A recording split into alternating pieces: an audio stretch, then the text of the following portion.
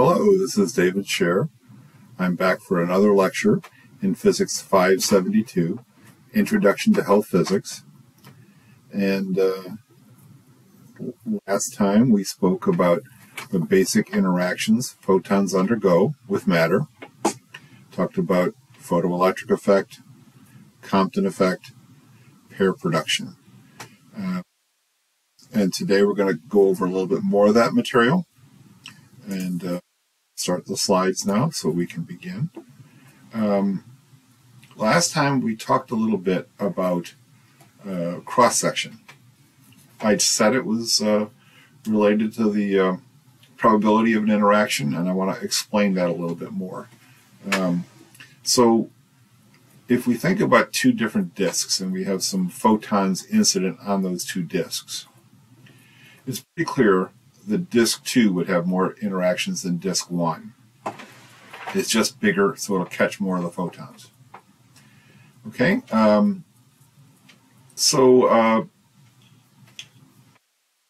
what would be the difference? Well, the number of photons that are going to be captured is going to be proportional to the surface area of each of these disks.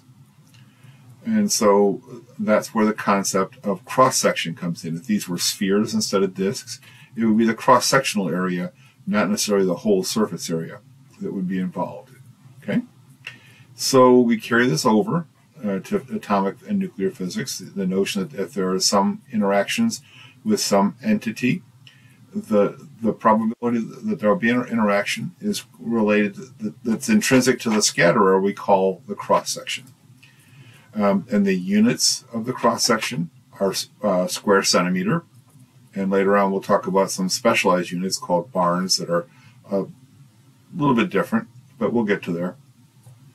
But the important point here is you can see intuitively that the cross-sectional area of the target, of the scattering object, will affect the number of interactions. Let's think now about the beam coming in. So we have two situations here, one with a small number of photons, and on the bottom a larger number of photons. It's pretty clear that there would be more interactions in the bottom scenario than in the top scenario. And so what would determine how many interactions takes place? Well, it's the density of these per unit area. The more photons per square centimeter that are incident on the target, the more interactions there would be. So we give this quantity the name fluence. It's the number of particles, or in this case photons, per unit area. That would affect how many interactions took place. Sometimes we're interested in rates. So the flux is the fluence rate, or it's the number of particles per square centimeter per second. So that's the concept of flux. The number density is another thing. So if I have more than one scatterer, the more scatterers I have, the more interactions will take place. And so the number of these different scatterers per unit volume affects the number of interactions. So the number density is the number of targets per cubic centimeter of the object. That will affect how many total interactions take place. Now, let's talk about the concept of attenuation. Each interaction that takes place removes a photon from the beam. And so we attenuate the intensity of the beam, the fluence is attenuated by this scattering process. For each small distance that's traveled, dx, infinitesimal distance, phi changes by an amount d phi. A certain number of the photons are removed. D phi is, well, let's think about the things we just talked about. The bigger phi is, the more interactions will occur. The bigger the number density is, the more interactions will occur. And the bigger the sigma is, the more interactions will occur. In addition, how far we travel in the material would affect how many occurred. So d sigma is we just multiply all these together and we find out what the change in phi would be.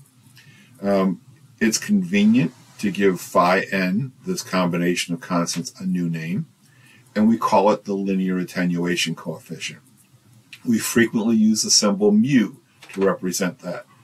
Now, what are the units? Well, the units of sigma are square centimeter, and the number density is a number per cubic centimeter, or per centimeter to the minus 3. So the units of mu of the linear attenuation coefficient is per centimeter. So let's go back to our equation. Now we have the change in phi is equal to minus. It's minus because we're decreasing phi. So it's minus mu times phi times dx. If we solve this equation, it tells us that phi at some depth x is equal to the initial phi times e to the minus mu x. There's an exponential attenuation as we go through matter. Okay, now let's move on to the next concept, and that is the mass attenuation coefficient. So sometimes it's useful to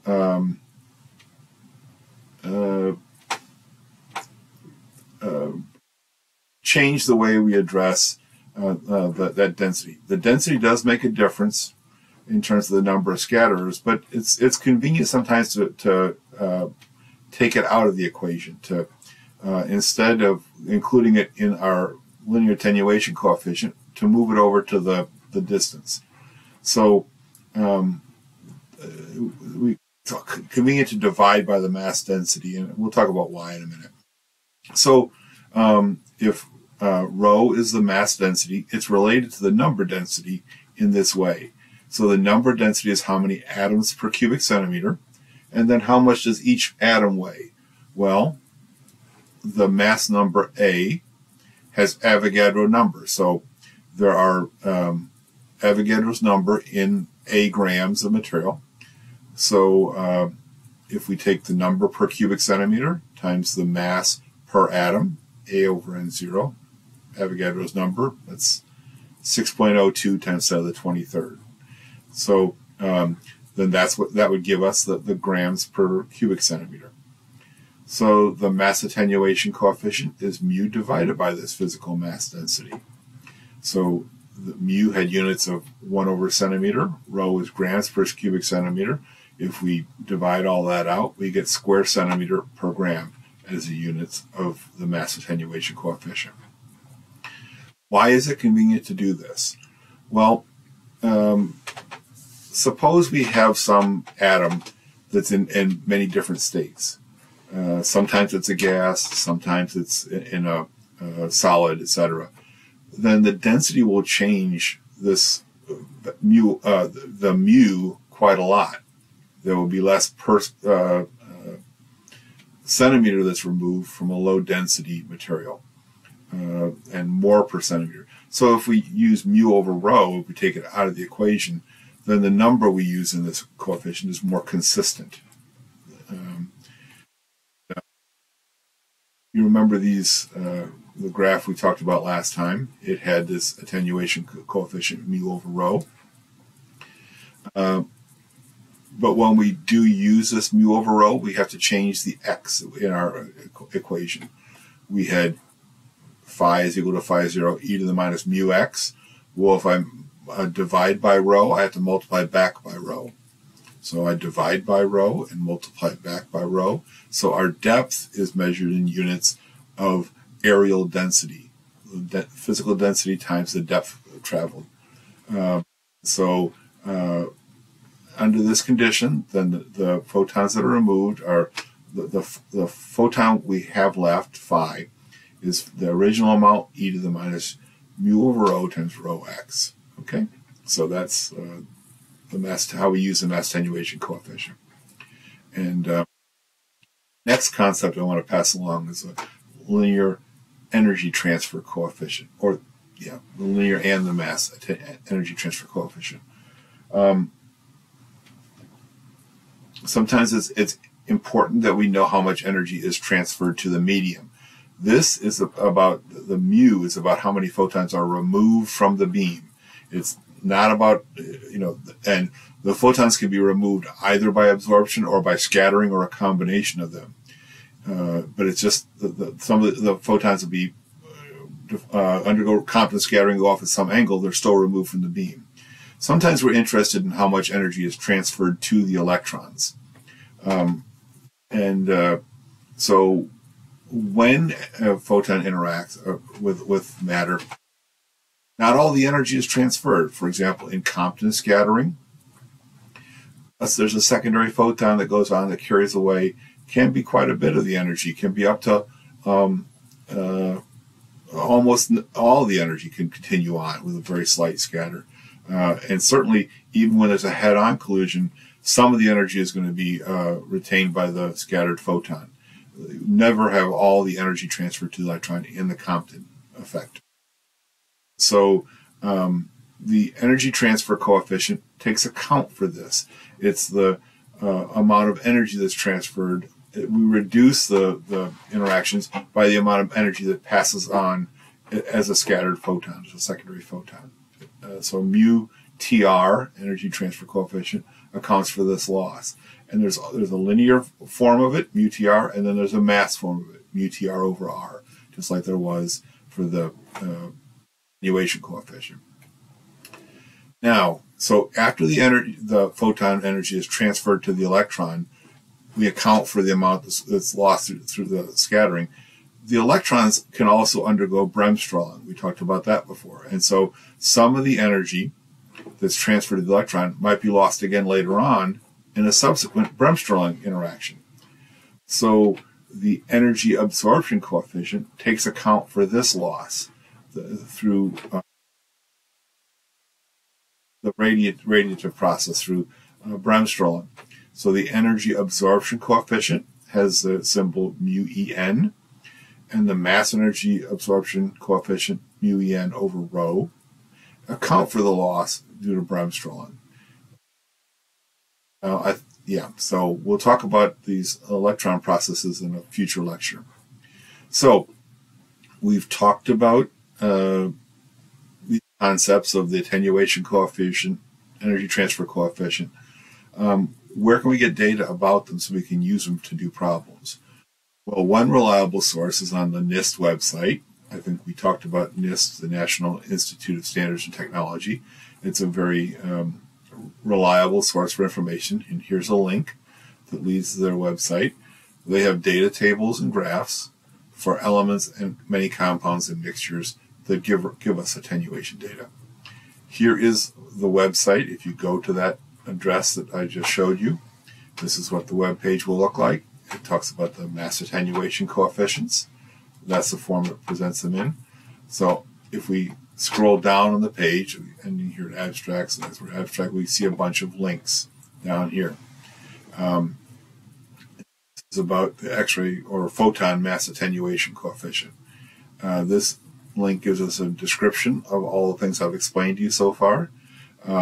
Table 1 gives the material properties for elements. Table 2 gives the properties for compounds. What's the composition of tissue? What's the chemical form for the materials that they have?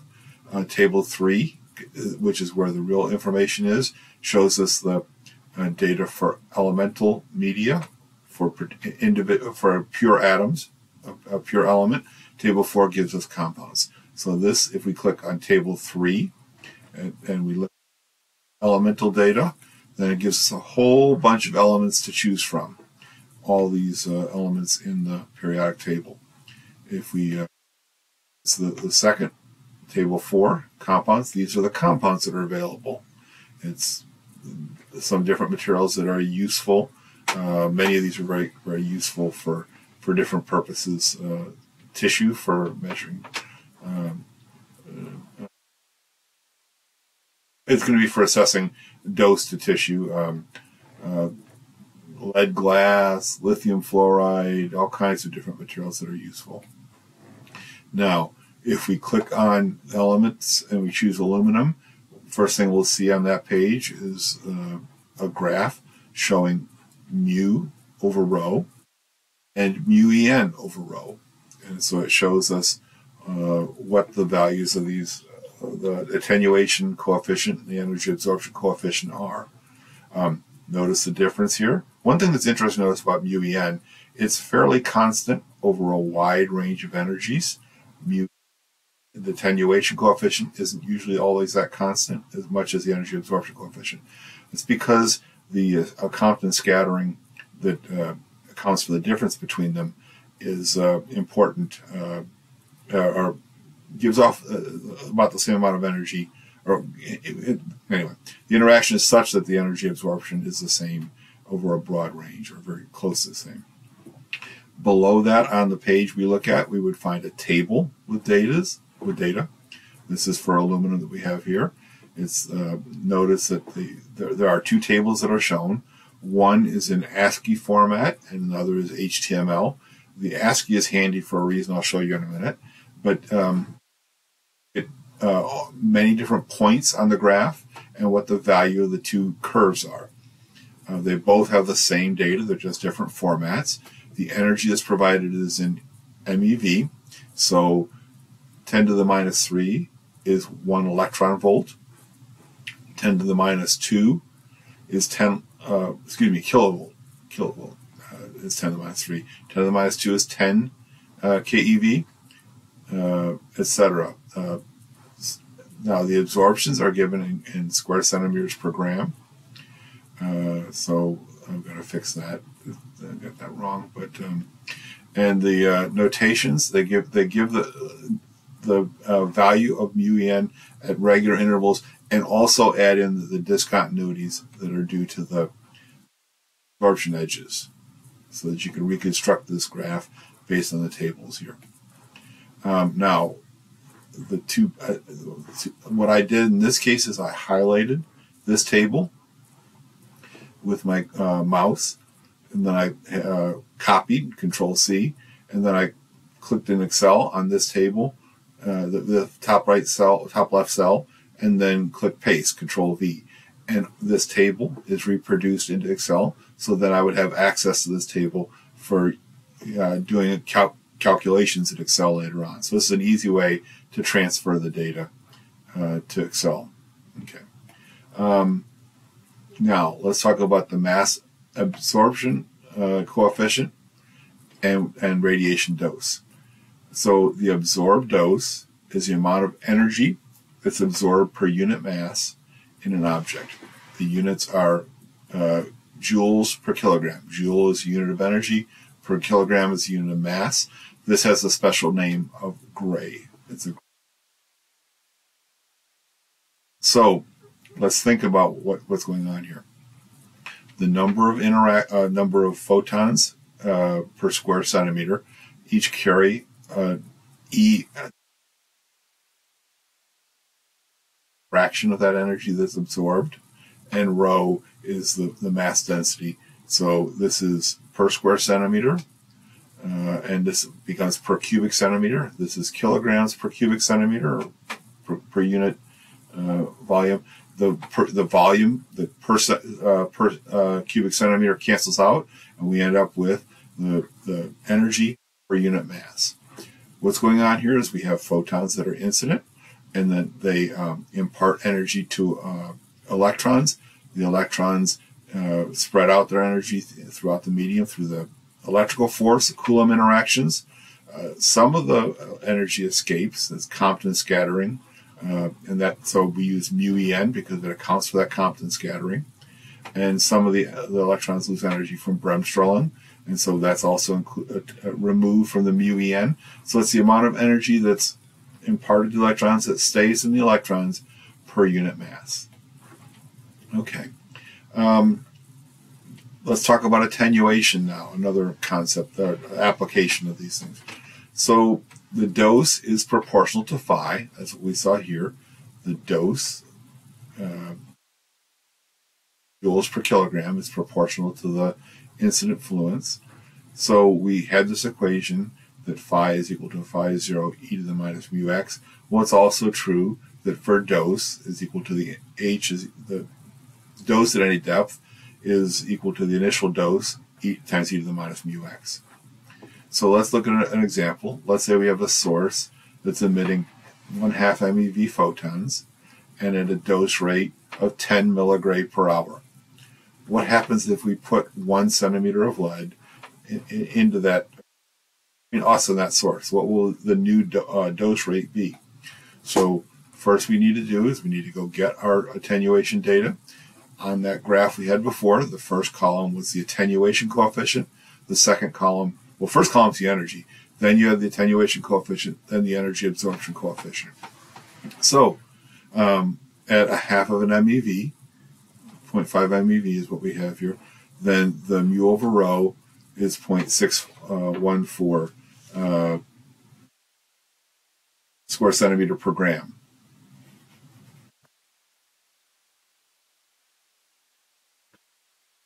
Okay, 0.1614. The e to the minus 1 means move the decimal point over 1. Okay, the density is of lead is 11.35.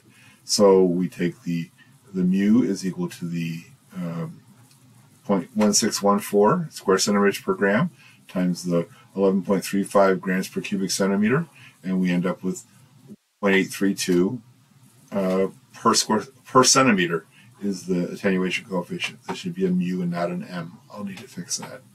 So we put this into our equation. H is equal to H0 e to the minus mu x. The initial dose rate, it was 10 milligray per hour. E to the minus mu is 1.832 times 1 centimeter. If we put that in our calculator, it turns out that that exponential is equal to 0.1601. So the dose rate is reduced to 1.6 milligray from 10. Okay? That's an example of how we use this information and these coefficients that we've developed. And I will correct those typos before I post the slides. Let's talk a little bit about radiation detection so we can use our information that we learned about photon interactions. It has applicability to radiation detection. Just as we learned for dose, it's important here that photons are indirectly ionizing. What happens is the photon interacts with an electron, and then the electron is what causes more energy, all the energy to be absorbed. So when we have a radiation detector, the instruments actually detect the energy that's transferred to the electrons. And that's what we're actually seeing with our spectrometer. So the things we learned about our different photon interactions are important when we look at an instrument that's doing radiation spectroscopy. So we're going to do an example looking at cobalt-60. The important point for here is cobalt-60 has two gamma rays, one at 1.7 MeV and 1.33 MeV. So if we look at a detector, we would find that there are two peaks. As we count it, we would see two peaks for those two photon peaks. These represent the photoelectric effect. So the electron is absorbing all of the gamma ray energy. It's being ejected from elements, the atoms that are in the detector, and carrying away all the energy. And so that's the signal we get, is when all the energy is carried away. And we have all this other information, this other structure. Well, what is that? This is all due to the Compton effect. So the Compton effect can have many different values. It can have a large amount of energy right here. If there's a head-on collision, if there's a glancing blow, almost no energy is transferred to the electron. It's a much lower energy. So that's what this spectrum is. This drop-off here is called the Compton edge, and that occurs, that's the highest energy of the Compton electrons. It occurs when there's a knock-on collision, when the photon scatters at 180 degrees from its original direction, scatters backward. If we go back and look at the Compton formula, you'll remember that it's the electron, the energy that's imported to the electron is going to be equal to the photon energy times this 1 minus 1 over 1 plus, it was E gamma over MC squared times 1 minus a cosine. Well, it turns out that that's 2 when we include a cosine of 180 degrees. And so this is the maximum energy that's imparted to an electron, and it represents the Compton edge. The rest of these are all Compton scattering at a lower energy to the part of the electron. More of the energy is carried off by the photon. Okay, well, that's what I have for you today. We had a homework assignment that you turned in yesterday. I'm anxious to look at those. I haven't had a chance to look at them yet. I'm going to hold off on new assignments. So let's see how this is working in terms of the other assignments. So we should have a new assignment shortly where we can demonstrate what we knew, rehearse this information from the photon interactions. I thank you for your attention. I hope you have a great weekend.